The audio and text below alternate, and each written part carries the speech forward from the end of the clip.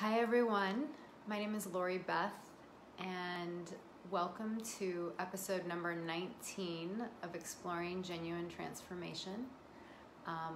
We are almost in our 6th month of this show going on, and this is a show where I am interviewing all sorts of coaches, healers, and teachers in the realm of transformation. And this show is really about transformation for the sake of having more of yourself, feeling more intimacy with life, more beingness, more freedom, as contrasted to transformation for the sake of getting what you want in life.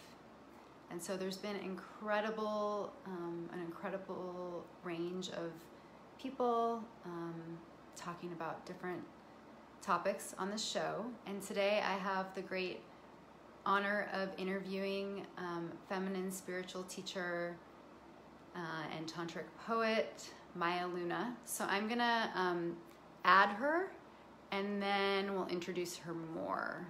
So let's see. I'll just take a moment.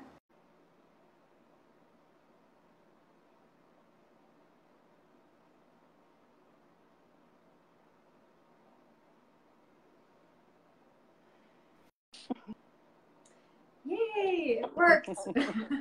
Hi. Hi. Hey. We're side by side. That's cool. Yeah. Hey. Hello. Hi. So I just want to take a moment to introduce Maya for all of our viewers. Most of you probably know Maya from her beautiful and epic tantric poetry that she writes about and posts here, obviously, quite a bit.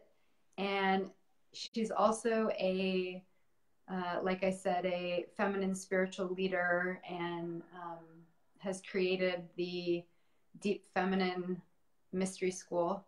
I'm getting that right? The name? Yep. Great. Which some of you who are watching might be a part of right now. Yeah, and so I mean, I think that in so many ways, your poetry and your teachings really speak for themselves. I personally have experienced watching you and your poetry as a transmission. And so I imagine that will come through in the show.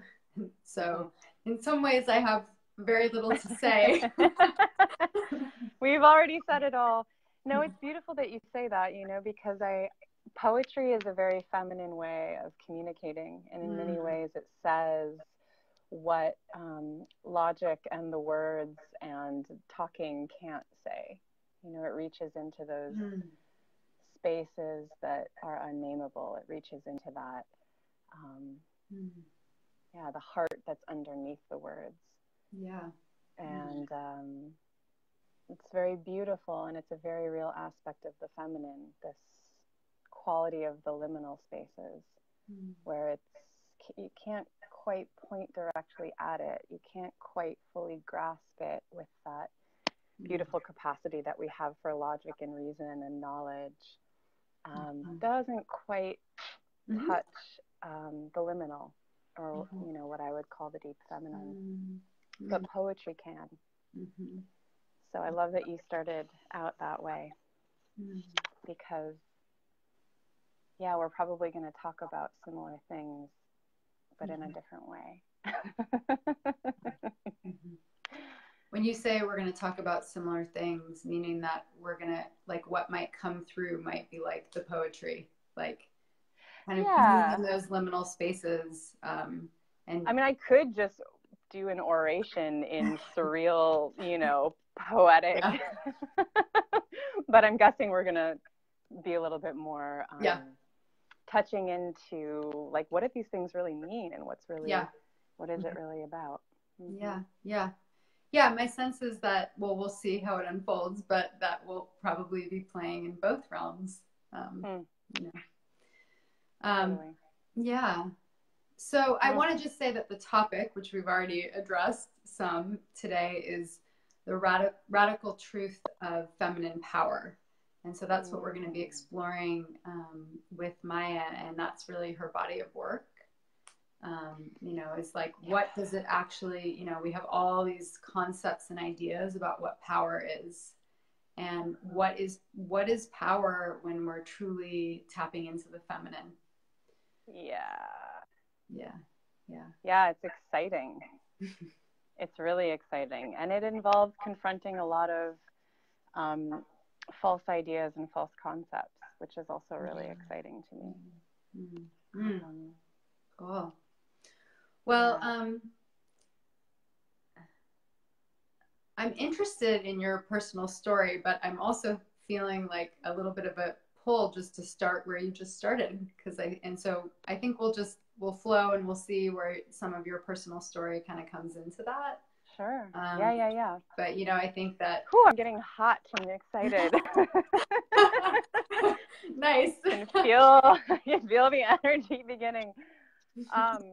Yeah, so if I could try to put it in like a succinct way, I would say that we have a habit on planet Earth of twisting up and out and away into our heads, into doing, into knowing, and keeping ourselves far away from what I call the deep. And the deep is a place that all of our souls deeply yearn for, because it's like coming home.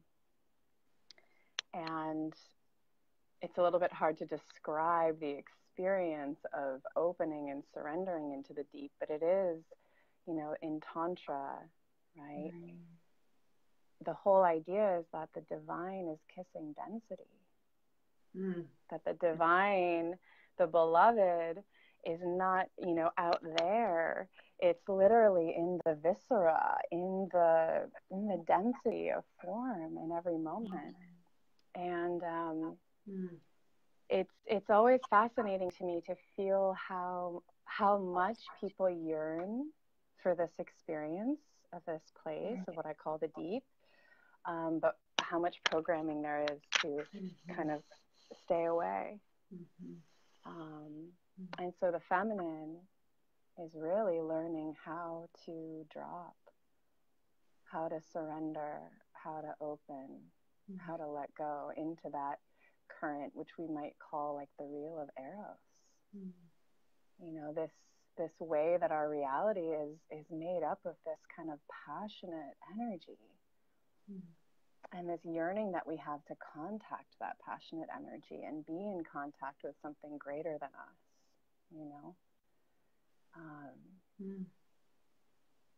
This kind of love making. Everyone yearns. I mean, this is my theory, just in my own personal experience and in people I've worked with. What people want from sex is the same thing they want from life, from their moment-to-moment experience. And it's not about having a great orgasm. It's about contact. People want and yearn for this experience of deep contact in their soul, you know? And the interesting thing is that this experience of what I call contacting the deep feminine is totally accessible, and there's actually ways to drop into it. So it's not just a conceptual, like, theoretical thing. It's like, it's right here. You don't have to do anything. You don't have to become anything. You just have to kind of undo, and you're there. And so just beautiful. I mean, I'm feeling everything that you're saying. Do I sound like a weird? No, not at all. I can't tell. No, I mean, I'm okay. I'm right there with you. And actually, I really, I was really, when you said the divine kissing density. I was just like, oh yes, like that's that experience of like I don't always use those words to talk about kind of like touching into the core, but you know, I personally do a lot of somatic work, and or just like I experience that through the body and through the beingness, but there's something about those words that's just like, and I think this is such a part of your magic and what you bring, is that it's like those words that can directly put us into contact with that direct experience. Yeah. Exactly. Exactly. Yeah. The feminine really is about direct experience. It's about bringing that thing up close where we can actually see it and taste it, not through ascending and going out, but by sinking down and in. Yeah. And then it's right there, you know, it's right here. Yeah. And it always has been, and it always will be. So I'm curious, actually, that this was, I said we were going to flow between like this direct experience and this sort of conceptual, but you know, there's, I think, so when I know that different people talk about contacting the, we can say in this case, the deep feminine, and feminine being different than female, you know, or masculine being different than man, you know, like men. So I'm wondering if you can speak to that as we get into this conversation. Like, I know you're working with women, so, and you're helping them to kind of access right now. That. Yeah. How do you see the kind of interplay between, you know, this kind of inner union or this inner experience versus like, you know, sort of what it is to be a man or a woman, and connects. So first of all, I'll clarify that to me, the deep feminine is not something we can do. Again, it's what we might call the goddess. It's the divine in density. It's God, source, creator, the beloved, that's here in this messy world of form that we contact through. This is the essence of Tantra, really, that we contact that one through our body, through our senses, through our heart, not by indulging in hedonism, but through the yoga of being exquisitely present and awake and alive in our passion. That's how we contact that one. In my understanding, the contact with that place happens through a very feminine process of surrendering and opening, which, yes, both men and women have access to. I think it was Osho that said, very controversial being Osho, but I like this one quote. It was like, it's to know God, one has to become feminine, because we have to be able to receive. And again, receiving is not a concept or an idea. It's literally an experience in our own body and being. You know, in the course that I'm doing right now, which is for women, because I do believe that there is something unique about woman's body that has maybe more intuitive access to this. But a lot of the women, as we're going through this course, and there's 109 of them, a lot of them are saying the same thing, which is like, it's sort of like, what is this something? Like, I feel this something coming into me. I feel this beautiful, exquisite something. And it's almost like it's that. There's no word for it. There's no name for it. But it only happens when we surrender and drop and receive. That's the only time it really comes in a real way, not in a way from our heads, but from our body and our heart, you know? And so this is why, you know, the radical truth of feminine power. So you might say, first of all, I don't pretend to be an expert on the masculine. I leave that to people that are doing that. But we might say that masculine power is about innovation and knowing, right? It's philosophy, it's logic, it's point A to point B. It's innovation, like going out from here to there through this process of discernment and skillfulness and knowing. The feminine is really the opposite process. It's a settling back and down and in and letting go into not knowing. And this is where we get to receive this unnameable something that's right here waiting to be tasted and known. It's also the place where wisdom comes from. I mean, this is where my poetry comes from. You know, it's this exquisite not knowing, right? Crazy wisdom, intuition. That process happens through a process of surrender and opening and letting go. Dropping lower than the head, lower than the surface.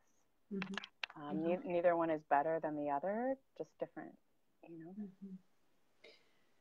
And would you say then that, like, sort of in your understanding that, I mean, there's a kind of union that can happen of the two, you know, like this sort of internally, right? Yes. Then allows for, you know, some different way of being. Like you kind of, like the surrender happened, the surrender receptivity.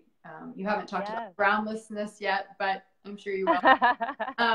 But that happens through the kind of that contact with the deep feminine, and then the kind of discernment, innovation, you know, can, like, that can then be birthed in a different sort of way in the world. Yes, that has been something that has organically happened over time for me.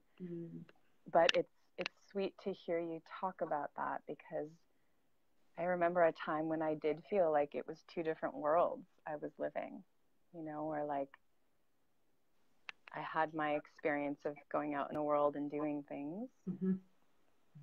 And then I had my experience of coming home and dropping in and being in my nest and doing my whole feminine thing. And the blending is quite profound, because again, the feminine capacity to surrender, open, receive, drop down puts us into contact with, like I said, the divine in density, the place where the beloved is kissing form. But it's also our own soul. So many of the women in the course keep saying, like, oh my God, I feel like I'm coming home to myself. Again, in this unnameable, unspeakable way. That's quite magical and is quite a mystery. It's not spirit, it's not higher self, it's, I don't know how else to say it, but soul, right? Who I am in the deep, where I'm me, but I'm also at one with something greater. And so when that place is contacted, and then our doing comes from that place, wow, I mean, that's, what a beautiful thing, right? In this world that has lost so much soul, that has lost contact with the soul.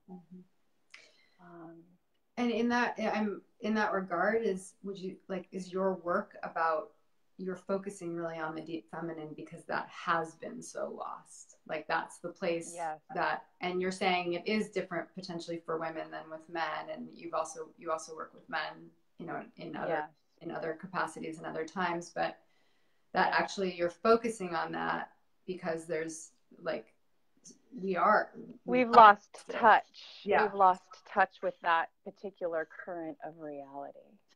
We've lost touch with the yoga or the practice of dropping and settling down and into that current. We're a very up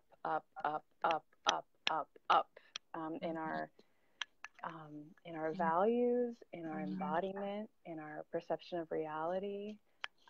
We lean forward, right? That's the conditioning right now. So that's a really good point. Yeah, and it also strikes me that it can be easy to, this is partly why I asked the question about kind of masculine and feminine versus men and women, to be like, you know, there can be a lot of outward kind of like, okay, I'm going to get in union with a man, and then I will cultivate that in that relationship, which is one way to cultivate it. And it sounds like your work is about how do you cultivate that inside of yourself in all areas of life. you know? Totally. Yeah. And there's also this interesting thing, which is like, we have all these like kind of silly, distorted, gender filled ideas about masculine and feminine. One of them is like, you know, the feminine is like vulnerable and feeling and sensitive. And so for a man to get in touch with his feminine, he needs to like get vulnerable and sensitive and feeling. And then there's this like whole other group of people that are like, no, we need more like masculinity and penetrative energy, and men have gotten too soft, and like the sensitive new age guy thing. And this is really not about any of that. This is about our capacity to open and receive through our bodies.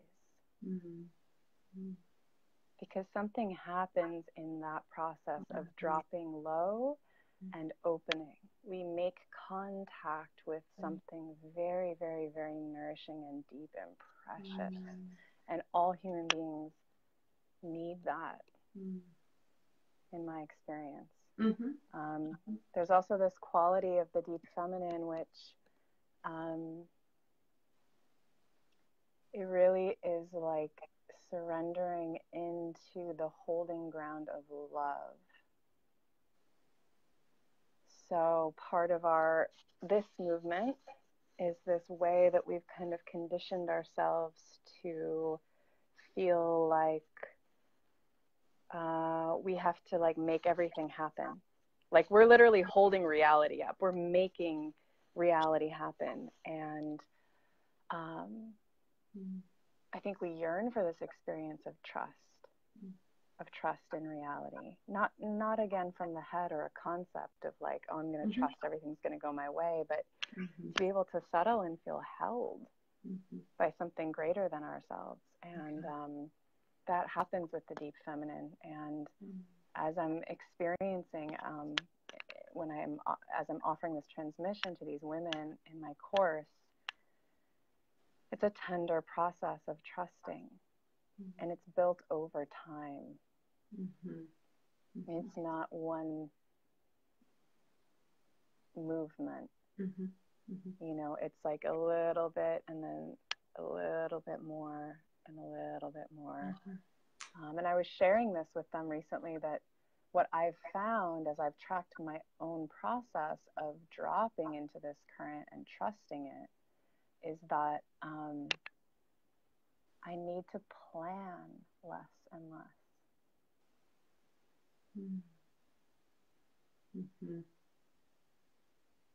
Because I have more faith and trust that I can show up not knowing, open, receptive, and that I'm going to receive what I need to say, what I need to do, how I need to act in the moment.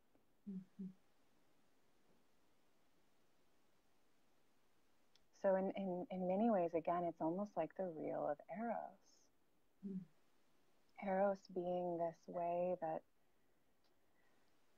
we are alive, living beings, and life is this alive, pulsing, messy, dripping viscera, right? And there's a way we kind of try to live above that to keep it under control. But we really want to meet it. We really want to just like hang out in it. But it's a little bit vulnerable at first. But there's a power in being willing to be there. And it is, again, like the analogy of lovemaking is just so on point, I think. Because the best sex that we've ever had is always where we stopped trying to make something happen. And we let love happen through us. You know, we were willing to drop and open and receive and be in the true moment as it's arising, and follow it and meet it. Right? It's like we don't know how to make love. We don't know. It's not. We're not doing a technique, but the bodies know. The current knows. You know, and when we let it take us, my God, that's the kind of lovemaking we all long for. And I think that's how we long to be in the world too. Mm-hmm. You know? Yeah, I love, there's so many pieces of what you're saying that are just resonant and really beautiful. Yeah.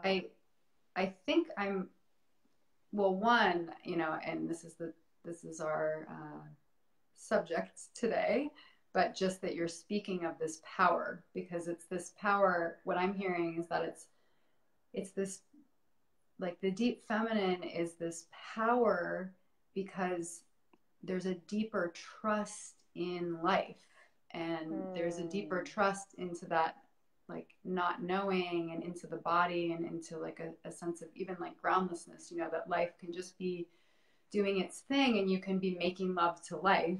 And so there's not, like, it's not this power that I think we think about, like, oh, I want to do this thing, I'm going to go, I'm going to exert all force. It's like, it's this true power of, I can be with anything that, like, not only can I be with anything that comes up, but it can actually be ecstasy. Like, it can actually be a sense of bliss, whether it's like, the most, what we think of as the most challenging emotional state, or the most, like, bliss, actual, let's say, like, blissful lovemaking, that all of it can be that kiss.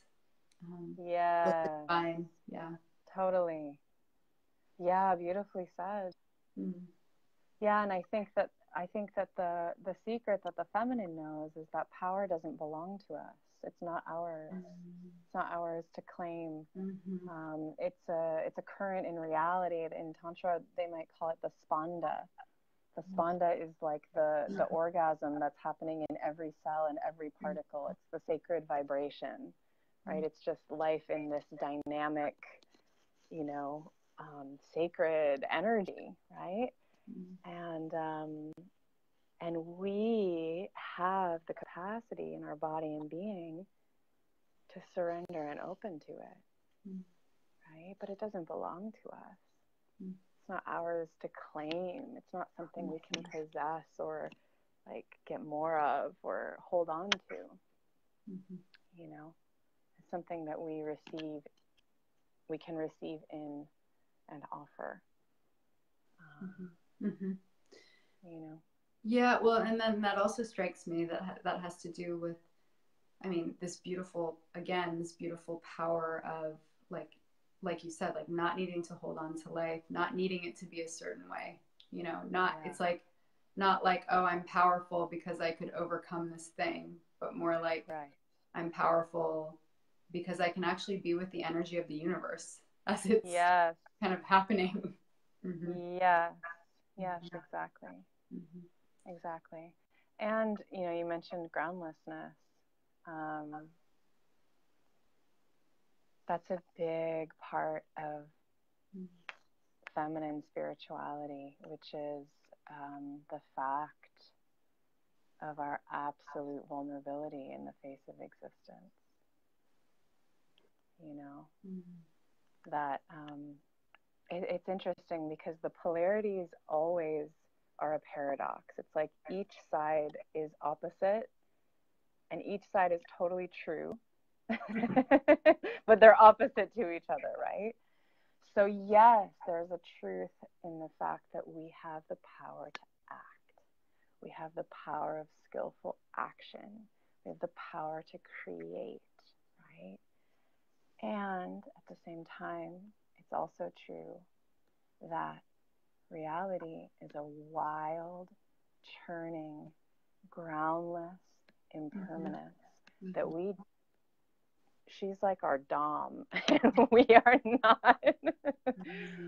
not in full control. And the fact of that vulnerability and the submission to that vulnerability is a kind of radical power, because it means that we're free to become more supple with what is, because we know that we can't clench and get it how we want it. And there's a sweetness and an aliveness in being willing to face Yeah. Being willing to face that. I can feel it in my heart, but it's just like the preciousness, the preciousness of how, I mean, right now in California, I don't know, where are you? Are you in California? No, I'm in Washington. Yeah. Oh, okay. 2 hours north from here, there's a fire that's clearing out, you know, hundreds of thousands of acres. Like, people's homes are going up in flames. So what better metaphor than that, right? Anything could happen at any time, and that's the truth. And when we open to that, it brings us into this exquisite intimacy, I think, with reality. We're no longer kind of, I mean, everything that I teach in the Deep Feminine Mystery School, and really the essence of Tantra, is like, how do we stop living on autopilot? And looking at our life and objectifying it and objectifying the moment and keeping it at a distance, and just bring it up close. Like you said, make love, you know. Yeah, and I mean, so beautiful. Life, reality. Yeah. And the thing that's wild is that it's always here. Yeah. You don't have to do anything to get it. If anything, you have to undo a couple of things. You know, but it's always right here, and yeah. I mean, you were kind of like inquiring about my path. Sure. I think that for me, I just have always had this hunger for the beloved, for like an experience of being alive that was infused with meaning and depth, and something more than I think what we are sold life is supposed to be about, you know. And through my journey into Tantra and into the feminine, I have cultivated just like these little technologies that are like little doorways in. And I'm sure that you have as well in your somatic work, right? It's like those doorways into that, the divine in density, into the kiss of the beloved in the moment. Yeah. And a lot of that, yes, through the body, but for me also through like Buddhist Tantra, like, you know, literally. So I think it's a similar, I think that's why I've resonated so much with your work, because it feels like it's a melding of, you know, these sort of deeper awareness practices with also sort of really entering the moment through the body, but also through just beingness.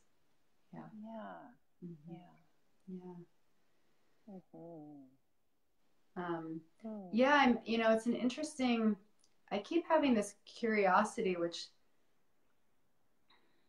I mean, it's based on, to some degree, the somatic and trauma work that I do, and the intersection between the work that you're doing, because I also feel like I sort of take people into these depths, but through different mediums. But I also, as I'm listening to you, I'm like, okay, if, like, you know, we were talking before about, like, if you can enter into the moment, and yes, there's a vulnerability, and yes, there's like there's such a deep receptivity, that there's a safety that's created there.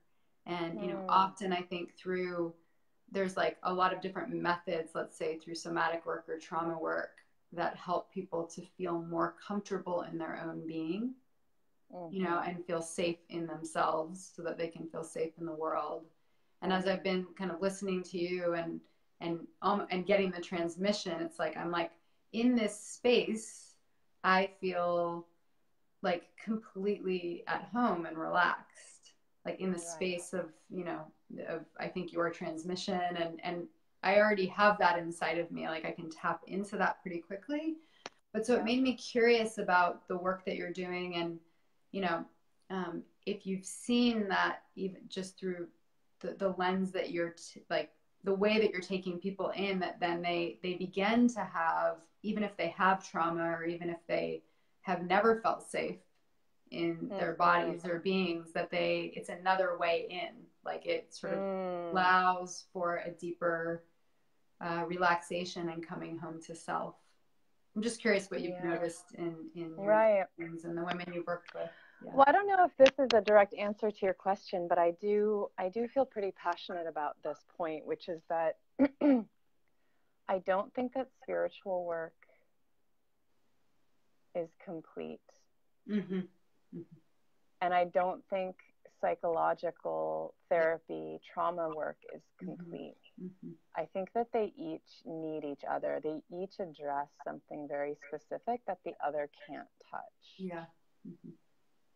And I think that people try to use them interchangeably sometimes. Mm-hmm. And I think that that's a mistake. Mm-hmm. I think that it's really important that we are getting,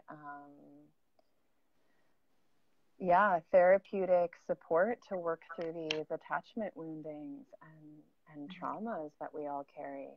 Mm-hmm. And that supports the spiritual work, because in some ways we're creating a secure attachment with God. Yeah. Really, right? Mm-hmm. Source, creator, whatever. Mm-hmm. And there are places that spiritual practice just goes so beyond our psychological concepts and our knowing about, even somatic work that's very embodied, So I feel really clear about that. And I'm very clear when I work with people that this should not be a replacement for that work, for like the work that you do. Right? That was a great answer. Thank you. That was, I think I was, I think I'm curious also how they can complement each other. And it does seem, I know in my own direct experience that both of them have been really important avenues in. Totally. And the more that I've cleared sort of through trauma and therapy and somatic work, the more that I'm able to receive, these teachings, but also those can feel limited from this kind of larger larger divine self that we each, that we each are. It can be it can get too too focused in some way. Yeah, in my experience, the work that I do and going really deep into it cleared a lot of the suffering patterns that I was carrying, and opened me into greater and greater suppleness, suppleness with myself, suppleness with the moment, suppleness with life, and to love, just really to the experience of love for no reason, love because it is. And what I found is that if we can think of it as layers, it was like it got down to these layers, but then like down here,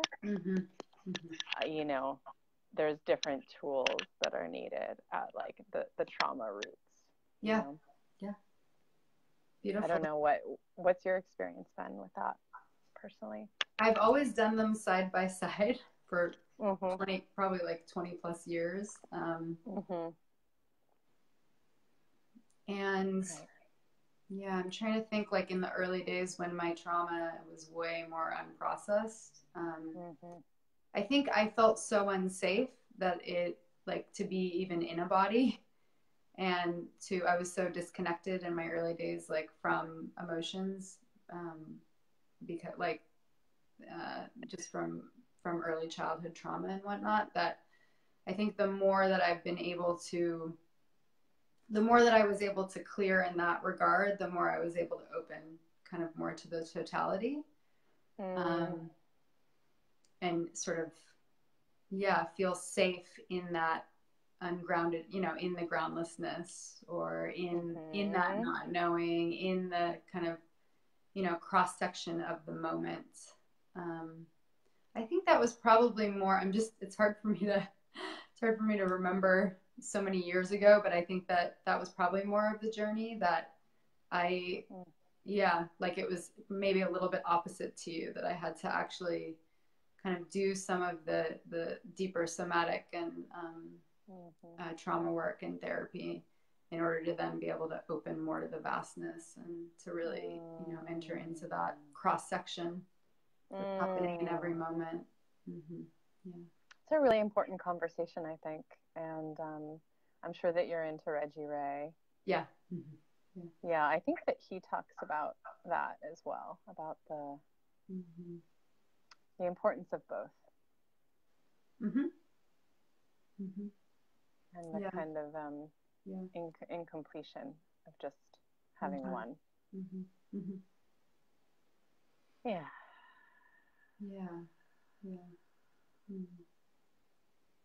Yeah, I'm appreciating though, hearing that, I think that then for me, I'm just reflecting that when I at a certain point in that healing, it's now I feel actually more connected to the work that you're doing. Like that actually takes me deeper. So it's that it's interesting that each of us have our own kind of journey with, right? Like, like your journey may be like, okay, I could enter in that way really deeply. And then I hit kind of a point where, okay, now I need, maybe more trauma healing or whatnot. Right. You maybe have the opposite. Yeah. So I think you're right. This is such a beautiful, important conversation because we're each on our own, unfolding journeys, and they can each take us to, like all of the work is so important, and at different, I would just say at different points in my life, there's just been one work is more important than the other, So, yeah. Yeah, it's a really important conversation because I think that psychology and therapy has long tried to resolve the existential hungers of the human soul and failed. And I think spirituality has long tried to resolve the wounded human part of us and failed. It's true. Talk about polarities. Like they each have their own truth that's very true and very paradoxical to the other, and I think that we need them both.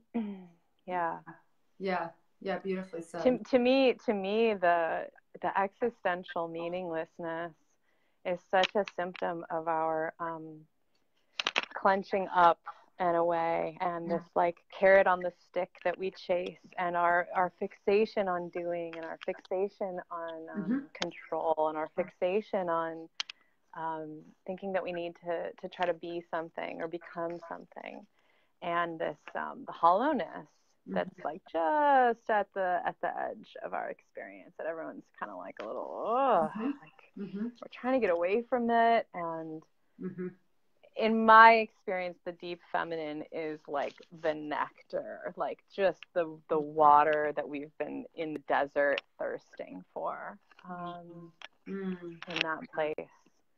I do think that's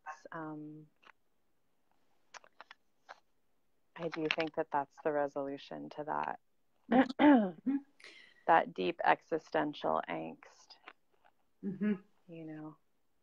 Yeah, that resonates for me. And also I think about that as like entering into the body and as well, and the breath and the earth, and because it's the it is the cross section of the it's like when you describe the doing or the outward, it's like we're not we're kind of we're out, we're not experiencing the moment at all. We're not experiencing like the depth and the juiciness that's our bodies, our awareness, the earth, all of it. It's in my experience, dropping into the deep feminine is accessing a state of fulfillment. And it's a radical fulfillment because it's not reliant on what's going on the surface. Yeah. The surface could be pain, it could be pleasure, it could be fucked up, it could be what we want, it could be what we don't want. That's the impermanence, that's the groundlessness. But in the deep, there is this quality of unconditional fulfillment that actually is here, just waiting to be noticed and contacted, and a relationship developed with it. And I'm sure you experience this in your work, but I find so often it's almost like I'm just like, hey, check it out. There's this other world over here. Like, it's right there. Do you want to come? Awesome. You know, it's like, I'm not teaching you how to do anything. I'm just showing you. One of my students just called it a trap door. She's like, I feel like I just found a trap door. It's always here. That's awesome. Like, yes, it is a trap door. It is, yeah. So that fulfillment. What else was I gonna say? I don't remember, but yeah. Well, I love this unconditional fulfillment and unconditional. I mean, this is such a huge part of my work as well, is finding that place. And I think that goes back to what you were talking about around the groundlessness, right? That we live in this impermanent world and things are what they are. And so even if I can connect that back to power. Like, again, the true power is finding unconditional fulfillment in whatever is. Right. And then, you know, being able to then move from that place because you've actually found unconditional acceptance of the moment. So there's also, I think there's also a deeper wisdom that then, and this might be more of than the masculine, you know, if we're talking in those terms, can execute it, but then there's a deeper wisdom of like, oh, this is the way forward. Like you were talking about in your own life, you know, that the more you drop into that, the more that the power, it's not this like, ooh, I'm exerting all this power, but it's like, oh, this is the thing. Like, this is the poetry that comes out of me, or this is the conversation I that's perfect to have with this person, you know, that it's coming from that deeper well. That it really excites me. Like I think that's me too. Yeah. Let me tell you, this whole experience of me just doing the online course has been a kind of a radical, eye-opening. Like, I'm like, oh, it actually does work too, because I didn't engage any of that kind of like efforting. You know, I didn't have any kind of map or business training or marketing training or any of that, because I just don't. And to be honest, I felt like, well, this probably isn't really going to work. You know, like the feminine is great, but it doesn't apply to like the worldly success.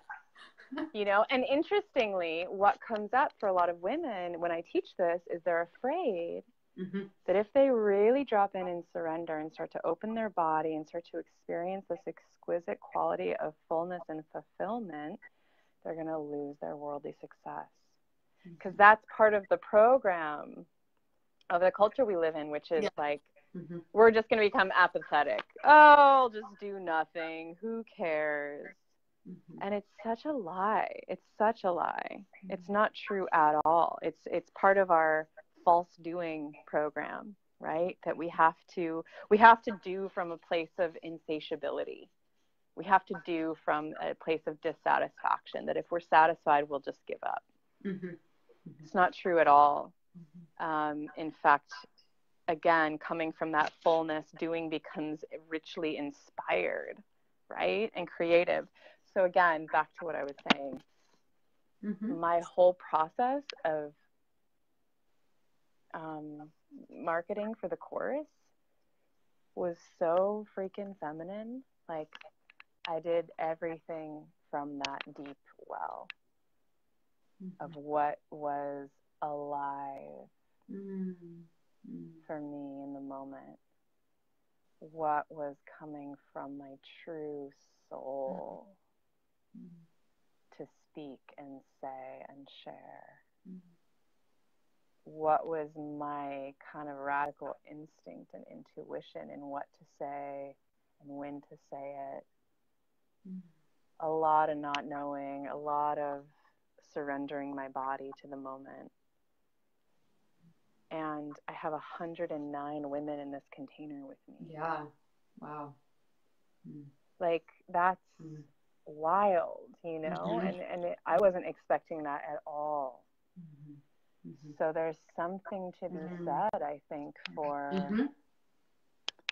it's just made me kind of go, wow, okay, this is real. This actually does translate into doing, into worldly success, into, you know? And I think that's another big conditioning that we have, is that we got to do it this other way. Yeah. Yeah. That comes from a knowing, right? I was thinking as you were talking, I'm like, ooh, your next course could be about supporting women to kind of move into whatever their creations are.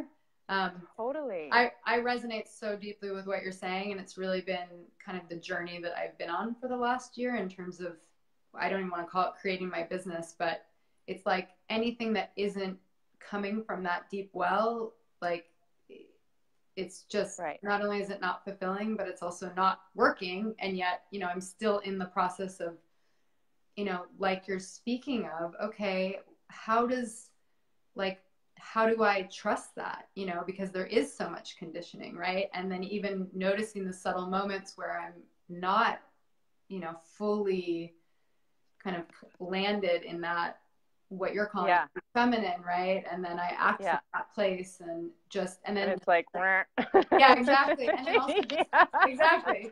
So it's like when you're speaking to, I'm like, oh, that's so beautiful. And it's, you know, I've also spoken to several other women who have, you know, tried to do it in a masculine way and then been like, that did not work. Like, or that kind of outer, it's like, that didn't work for me. That created dysfunction in my body. That created, you know, tension. But I don't think, you know, the reason I'm excited about it also is because I don't know. I think there are women doing it, and like I think women teaching from that place really excites me. You know, that how can we really be living our lives in that way, and that you just had this experience of, you know, it sounds like it's almost like you were just imparted a deeper trust because you were like, I don't know if this is going to work. And then, you know, created. I wasn't counting on it. Yeah. Yeah. It's been an eye opener for me, for sure. And again, there's something so beautiful about that, about, oh gosh, that we actually, that when we drop and let go and surrender, there actually is something here to receive.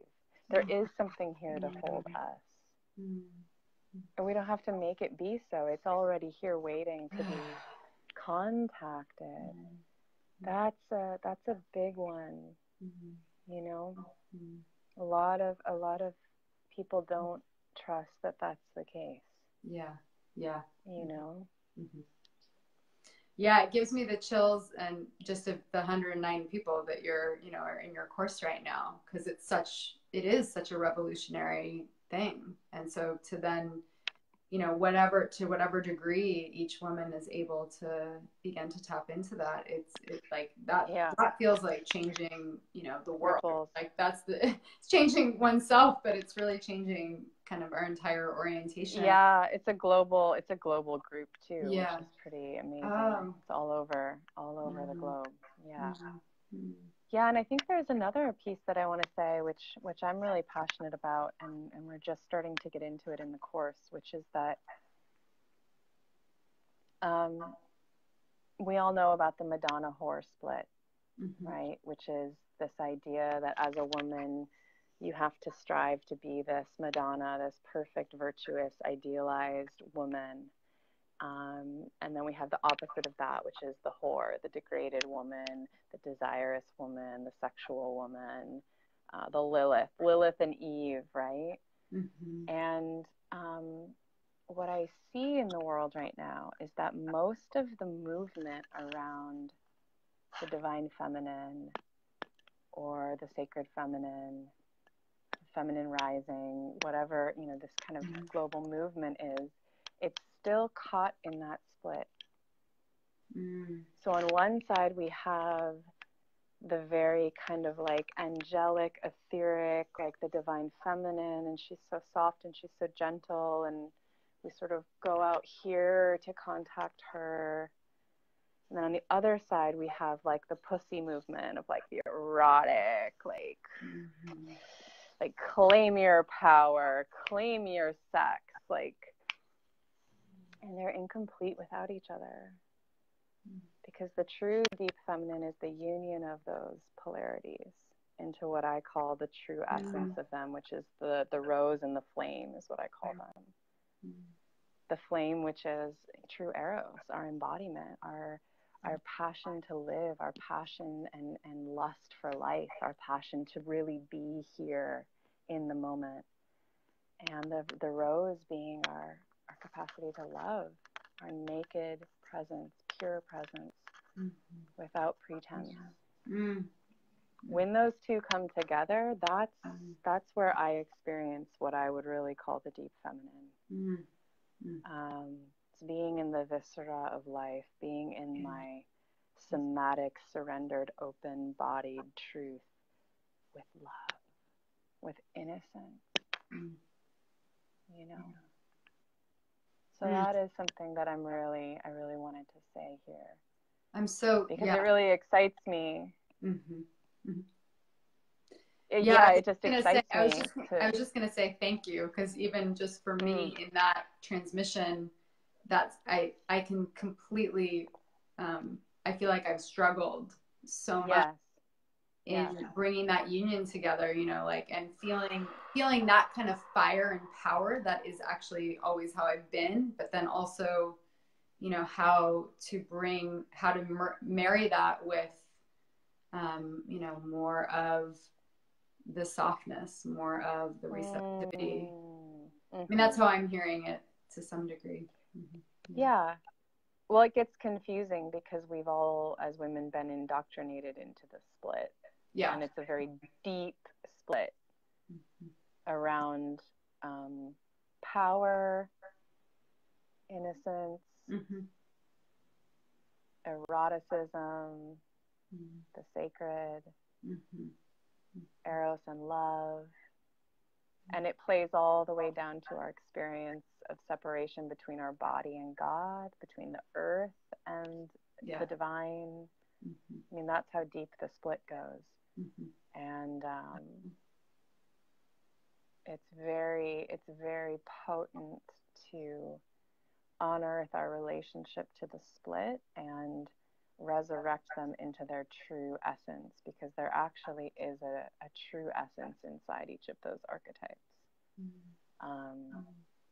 But it's not really anything that we've seen on the planet before. Mm-hmm. Mm-hmm.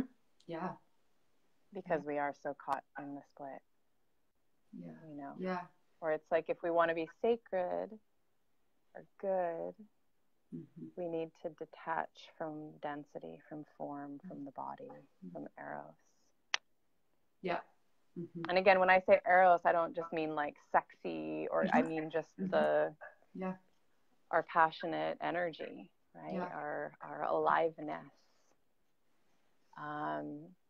And then we think if we go into that energy, we need to leave behind our innocence and goodness and presence, and just kind of like, get lost in the mm-hmm. hedonistic, you know. It's like mm-hmm. Mm-hmm. we're trying mm-hmm. to figure it out, but it really is the union that is very, very, very profound. Mm-hmm. Well, it's interesting too, because you're really speaking to like I mean, everything you just spoke to is about non-duality. And I know in all of my practice and study over time, so many of the non-dual practices I was in have been very male dominated, as that kind of, right. to some extent, you know, you mentioned Reggie, I think his work brings in both, but you know, it's this split between, you know, sort of this you know, like, sort of yeah, it's way out there. Yeah, spaciousness and the body, and you know, the sort of juiciness of, like truly entering into form. And so but yet there's a non-dual space within that form. And so I mean, I think you're so I think you're so right when you say that we really don't, there are not models of this in at least, I mean, I can't think of really anyone, to be honest. You know, I think except for in this conversation with you, that I'm feeling that. And I know that that was something that going through many years of different practices, I always felt like I was always in I made it a conflict in my mind. I was always like, I don't understand how these can all kind of go together. Right. And so I think it's really beautiful that your transmission and my experience is bringing all of it together, and it is the feminine way, you know. So yeah, it is. It is. I mean, the essence of Tantra again is experiencing the radical, beyond the beyond, transcendent one of the non-dual in the multitude of form and density and this viscera of existence. That it's actually inside. It's contained within. And that's where we get to actually contact it in a way that's like intimate, right? We can go out and contact it, but it's this is more like, it's that intimacy, that lovemaking. And I think I feel to say here that there's something really precious to me about, you know, this whole like deep feminine thing in Tantra, which is that in many ways it's so simple. It's not easy because we're conditioned against it, but it's simple in that it's our birthright. It's actually our natural way of being as humans. When we become supple in our bodies and open and receptive, it's already right here. Just like when I was saying that the bodies know how to make love. They've forgotten, but they know how. You know, they instinctively know how. The same goes with this experience of dropping into the nakedness of the moment and the divine kissing density. It's already here when we become supple. You know. There's something about the simplicity that's really important. It's not a complex, like you've got to like recite all these mantras for 1 billion years and like do all these, I mean, great, like do that if you want, but this is a much more like primal inner knowing and birthright that we have as human beings. To drop into this deeper space of surrendering and receiving ourselves in the moment and being in the exquisite wisdom and fulfillment without needing to know. Yeah, I really like, it makes me, this might be a good place to end. We could probably keep riffing for forever. Maybe we'll do this again because we seem to have let's do it. A beautiful co-creation together around this work. But I was going to say, I think that's I mean, this is what I really am so grateful for, your presence and for your poetry, because my feeling is, or, you know, my experience is that you are a transmission of this that then allows women and men, you know, allows humans to experience that. And yes, it then has to be a practice that one keeps cultivating because we've learned how to do the opposite. But I think, you know, that like for anybody to be able to taste that nectar, you know, even for a moment, it's like, oh, okay, yes, this is possible, you know? Yeah. Exactly. And like you're saying, like with any practice, with anything that we're trying to shift in, you know, or I mean, I guess we could say shift or unlearn, undo. Yeah, live into more. Yeah. It's like you said, this also I feel like is against our culture, which I appreciate when you said like it takes patience, you know, it takes time, it takes commitment. Yeah. You know, it's a kind of like I'm in this as a practice that then starts to shift my whole way of being. And it also, you know, interestingly, like the connection to shifting your neural pathways and, you know, like shifting the brain, shifting the body. So yes, yes, exactly. Yeah. That's like I was saying in the beginning, we'll bring it back full circle to close it. Like, for a while I would experience, you know, I'd go out into my world, into the doing, into the clench, and then I'd come home and I'd do this whole feminine thing, right? And over time, I've developed more and more capacity to stay there, or be there, or drop in there, whenever. Yeah, that is so exciting to me. That, I mean, I feel like in my own process of that, and just that merging is so exciting, so fulfilling. It is. Like, it really is the divine union. Like, how do we do our lives while also receiving the moment? Yeah. Another course for you. Yeah. Totally. We've birthed a couple on this call. Yeah. Thank you so much for having me. It's such a joy to just feel the resonance between us and our journeys, and I can feel that there are universes that we've both visited. That's sweet to feel. Yeah, for me as well. Thank you. So I'd love for people to, I know you do have many followers on Facebook, and for people to, other than Facebook, know how they can reach you. You know, see more of your poetry, more of your writings, and also, you know, I know you're doing a course right now, but if you have other courses or other ways of working with you one-on-one that you can share with people. Yeah, I am doing a course right now called Holy Fire, Resurrecting the Deep Feminine, and I think we're going to run it again, probably in the spring. I'm kind of pregnant in creation mode right now in terms of what is next for me.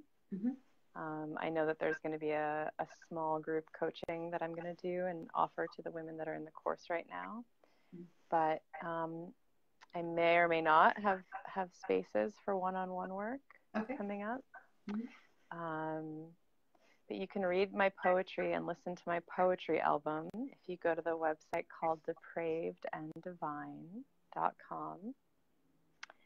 And you can find out about the Deep Feminine Mystery School at deepfemininemysteryschool.com. And there's also a free guided meditation that you can get from that website that is what I call the surrender process. It's the 4 gateways in the body to opening into this deep feminine space. Beautiful. Wonderful. Yeah. So thank you everyone for tuning in. My name again is Lori Beth.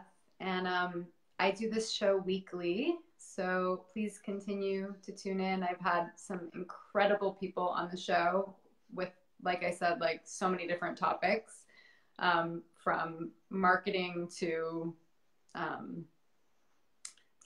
to empowered relationships to, you know, like stop manifesting and allow true freedom. That was one of the titles. That was the first one. It was awesome.